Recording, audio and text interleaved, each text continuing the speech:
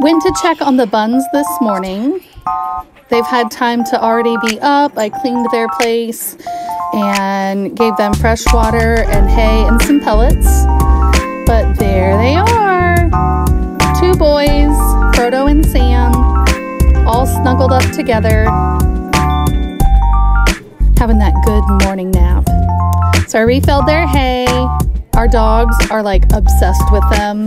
I think the Poms think that they're just two tiny baby Poms because they're so full of floof. But there they are. So I just refilled and checked on them and put the lid back down. We love them so much already.